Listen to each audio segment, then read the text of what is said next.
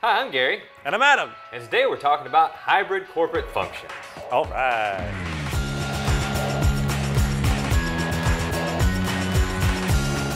So Gary, when you say a hybrid corporate function, what actually are you talking about? So I'm talking about like large events like a town hall or a seminar where we have like 50 plus people, and you've got local presenters and local participants alongside remote participants and remote presenters. I guess they're not really alongside them, but you get the Well, they're remote. they're remote, Yeah, remotely. exactly. Yeah. But it works. It works. And so when you do that, there's, of course, you're like, well, we're going to need some things, some technology stuff. But, in addition to the obvious stuff, that, we're going to need cameras and speakers and microphones and all sorts of things like that A little clicker, yeah. presentation That's clicker for both sides. There's a lot of pieces that are really important that maybe you aren't thinking about. So once you're talking about an event that is 50 plus people into the hundreds, maybe even more than that, how do you manage that? This is not just going to be like I opened up Zoom on my laptop and they opened up Zoom on their laptop. Boom. Could you imagine all those open microphones? It doesn't work.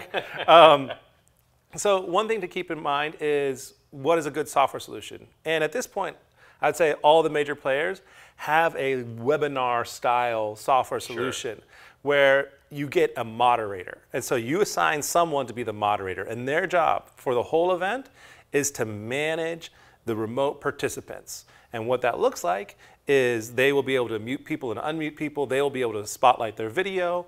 They'll see if someone raises their hand or asks a question in chat. And they're kind of helping to be the conduit between the remote participants and the local participants. Kind of bridge that space gap and make it all kind of feel like everybody's working together. Absolutely. And another thing to keep in mind is what is the experience for the people in the room and the people that are participating remotely. And we want to make sure that they have a similar experience and that they're all acknowledged. So if you're up there and you're giving a presentation to everyone in the room and you never once look at the camera and you never once acknowledge that there's people participating remotely. It's kind of weird, right? The remote participants feel kind of left out. Like, I mean, we've all been like to those webinars where this happens, right? And then you're over there in the chairs. Passing out. Going for a snoozer. Yeah, going for a snoozer. Yeah. Yeah. This is not what I do during webinars. Yeah. No. Never once. So it's really nice to say, hey, I know that there's people here. I want to welcome everyone that's come here and anyone that's participating remotely. It's always nice to acknowledge them. And it's always good to leave time and to check with your moderator to make sure that there are no questions or any sort of feedback that those people are giving. What are the pieces of equipment that might help us do this?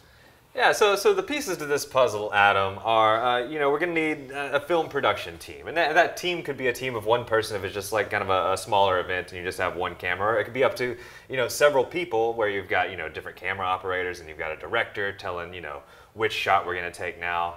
You're also going to need an audio production team, somebody to do the sound in the room that all the local participants are in and the local presenters in, as well as a broadcast audio person to make sure that the sound going out to the remote participants, is good and appropriate for what their experience is. On top of that, Adam already talked about the moderator. You're going to need a moderator to, do the moderating stuff. Yeah, the moderating stuff. And then kind of an event production person, right? This is kind of overseeing the entire event, making sure that things are running smoothly, making sure that if something is going off the rails, that people then are aware of that and try to get everything back together and make sure that everything moves fluidly. Yeah, and that event producer, the skill they have is the ability to speak the language of all the different people. They can make sure that the presenters are going up on stage at time. They can also make sure that when the moderator says somebody has a question, they communicate that to the sound person, so the sound person can bring up the microphone of the remote participant so they're heard. And so that producer is like a really crucial person to make sure that the whole event goes well and that all of the different pieces are working together. So basically, to wrap all of that up, tech-wise, what you're going to need is you're going to need in the space a local sound system. Cameras, microphones, and screens so everybody in the building can see all the remote participants. And then you're going to need a few other things. Yeah, so aside from the tech, you're also going to need, to acknowledge the remote participants and the local participants. Give yourself a chance to kind of run through and practice with the technology. And your event production staff and your moderator can help you with all this. And if you need any help with any of that, feel free to give us a call, shoot us an email, or leave comments down below, and we're happy to help. Thanks.